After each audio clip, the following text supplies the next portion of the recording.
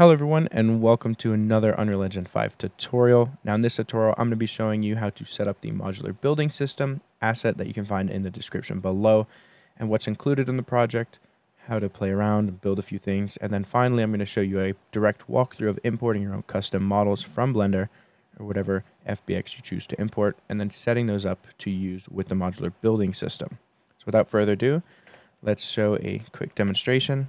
So now that we are in the level, you can use the left mouse button to pick up an object, and you can use the left mouse button to place that object on the ground. If you press E, you'll rotate the object to the right. If you press Q, you'll rotate the object to the left. And then to cycle between the snap points, which are all of these different points on the mesh, you press F and G. And that will allow you to do things like this. Shift blocks around or place them upwards like that. So that is just a quick overview between all the snap points. There's also a free place system, which instead of placing blocks directly on snap points, like here, you'll be able to place them around until you reach a certain distance. And that distance is fully customizable inside of the player pawn. But what's really nice about this system is you can place objects on different angles of the collision. So you really have full customization to how and where you want to allow the player to place different blocks. Another quick demonstration of the snap points is like that. So it's a super versatile system and it will be able to satisfy all the needs for your modular building projects. So a quick overview of what's included inside of the project is the assets, and you'll find all the materials, the meshes, sounds, and texture files. And then in the blueprint folder, you'll find all of the player, the UI, the interactables, which are all of the blocks. Here's the master block, and here are the snap components. And you'll find all the included medium blocks, and then you'll find all of the included small blocks. So without further ado, let's get into how you can actually import your own custom meshes into Unreal Engine 5 and then use it and set it up with the modular building system. So in Blender, I have this custom Y block that I 3D modeled. Let's get started. So you want to model whatever object you want. You don't have to add these visual indicators for snap points, but I feel like it gives the player a nice indication of where they can snap objects. But what you want to do is you want to go to File, Export, and export as an FBX. So here is where I'm going to export my mesh, and I'm going to export the selected object. And I'm going to call it static mesh underscore small underscore Y block. Export this. So now that we have that exported, I'm going to create a new folder called tutorial. And in this folder, I'm going to import that static mesh that we just created. We're not going to auto generate our missing collision.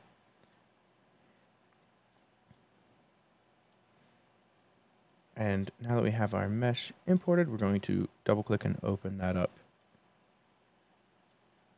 So we're going to assign our materials really quickly, like that.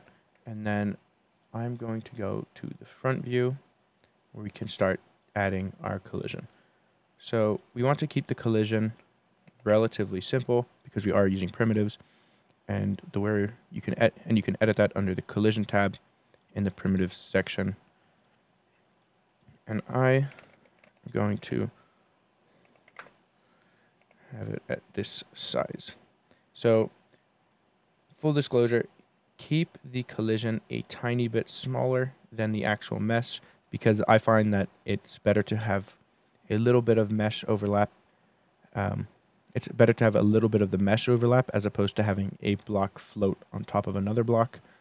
I just feel that it looks a little bit cleaner, because you don't really notice the overlapping as much as you notice the floating blocks and the floating meshes. And then once we have that, we're going to rotate this at 45 degrees. So let's set that to 45 degrees and add this collision. And we're going to Alt left drag and add the other collision. So now that we have our collisions added, we can see in wireframe that we've got all of that add it, and we don't have any empty space. So let's close that. Now we're going to add a blueprint. We're going to click down on all classes and type in BP underscore block and click the block. We're going to name this BP underscore block underscore small underscore Y block, and that's just to keep the naming convention the same. You can obviously name this whatever you'd like or start your own naming convention, but this is what I've picked for this project. So let's drag it in, double click on the actor and open it up, and then let's change the static mesh to our Y block. Okay, so now that we have the Y block added to our project, first things first is we need to add our snap points. So by default, you need at least one snap point. If you don't have a snap point, I'll demonstrate that now. It will actually just take the origin point of your actor, and obviously that does not look good. You could still rotate it, but you can't cycle between any snap points, and the rotation will be incorrect. So I'll show you one snap point, and then I'll add the rest. So let's rotate that 180 degrees, and then move this to negative 12.5.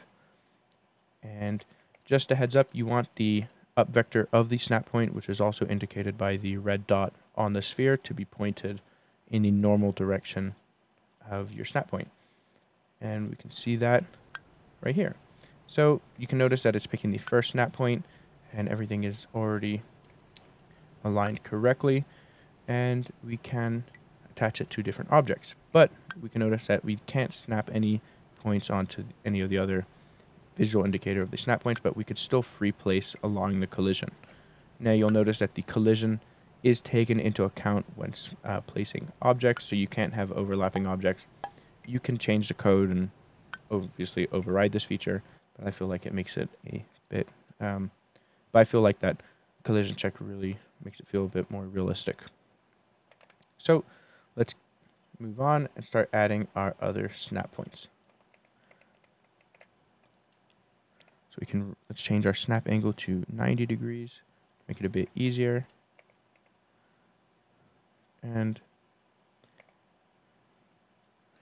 we're going to add these. Now try to keep all of the units consistent. So if you place multiple blocks on top of each other, you won't have any weird offsets. This just kind of keeps everything precise.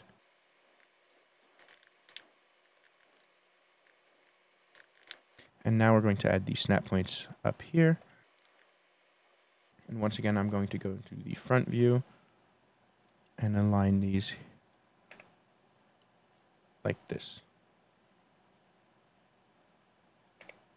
I'm going to drag it into place like so. And then we're going to copy and paste. We're going to flip the Y value and then just rotate it in the correct orientation, just like that. So now that we have all of our snap points, we need to determine the order that we would like to cycle between the snap points. And I would say that we would want to cycle between the snap points in this direction. So we're going to have this at priority. This is going to be index 0, index 1, index 2, index 3, index 4, and then 5 and 6. And now, with our Y block, we can cycle between the snap points in the order that we told it to. And we have our working mesh. And then you could also see that if we try to place an object on those snap points, it does indeed work. And although that's colliding into the ground, you can place it on the ground like that. So that is how you import your own custom models into Unreal Engine 5 using the modular building system. And if you want to tweak any values, such as the snap size, which is demonstrated by this feature, these have a snap size of index 1, and these have a snap size of index 0, so you cannot place a larger snap size onto a smaller one. You can only place a smaller snap size onto a larger one. and you can adjust that. Okay, we can now see, if we check this box and we go to the connection size of the actor right here, we can now place the larger blocks on top of the Y block because it's now classified as a connection size of 1. Now with a snap size of 1, like I said, you can place smaller objects on top of the snap size, but you cannot place a larger snap size onto an actor with a smaller snap size. It just will not work. If you don't want this limitation in your game, keep all the snap sizes at the default value, which is 0, and you won't have to worry about that.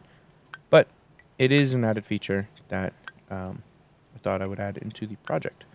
So if you have any questions, please add them in the comments below. Feel free to reach out to my support email, which would be linked in the description of this YouTube video and on the marketplace page.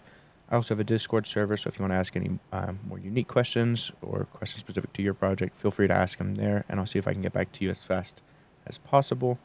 And if you like the asset, feel free to leave a review. It helps out a lot, and hope you enjoy the asset. And until the next one, guys, I'll see you later.